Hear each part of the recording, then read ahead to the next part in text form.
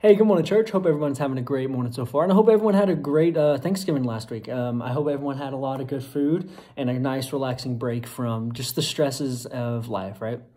So we're in Psalm 133 today. And I'm going to be honest, this one was pretty tough for me. I mean, it's only 3 verses, and they don't seem to flow very well first looking at it, right?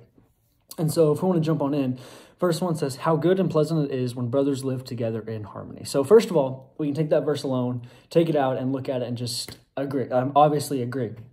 How good and pleasant it is when brothers live together in harmony. You know, living together in harmony, no matter Christian or co-workers who aren't Christian, or like in the church between Christian to Christian, you know, it doesn't matter what aspect of life.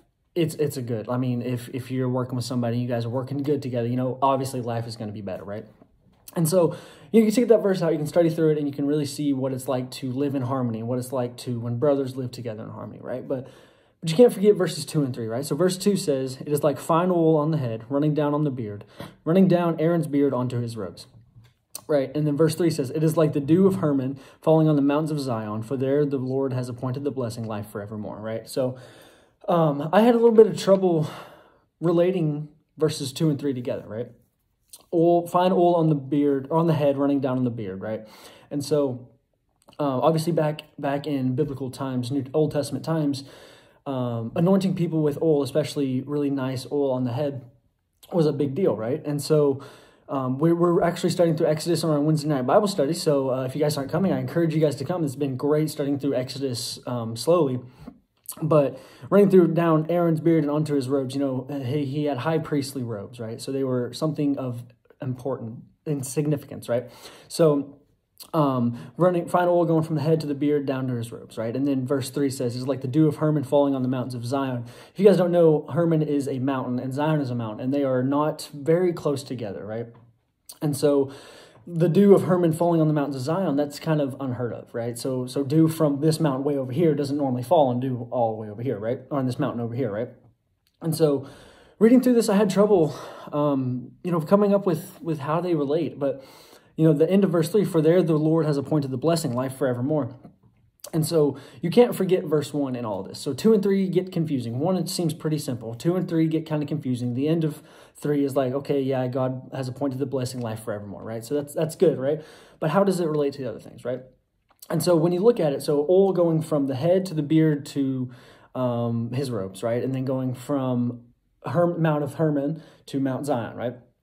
And so there's a lot of space from the head to their clothes, and a lot of space between Zion to or Hermon to Zion, right? And so when you look at the body, you know, throughout the Bible we see that the body is the temple, right? And then going from the head to beard, robes, you know, there's a lot of spots there, right? There's a lot of things going on. And so same thing with Hermon to Zion, there's a lot of things going on in between.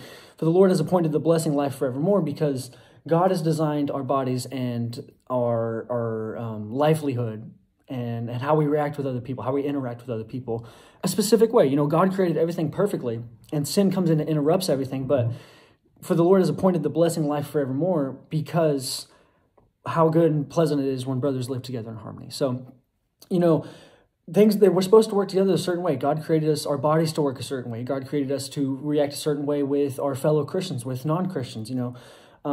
There's a lot of interaction, there's a lot of minute details going on within our bodies, within life in general, that when things work together in harmony, things just go so much better, and God has blessed it, life forevermore, for that specific reason, and has created us for those specific ways. So I hope this going through this helped you out a little bit, and I hope you guys, you know, get something new out of it. And this is, like I said, this is a rough couple of verses, even though it's only 3 verses. It was kind of rough for me, but I hope you guys have a great rest of your day, and that God really blesses this with you. So God bless. Have a good day.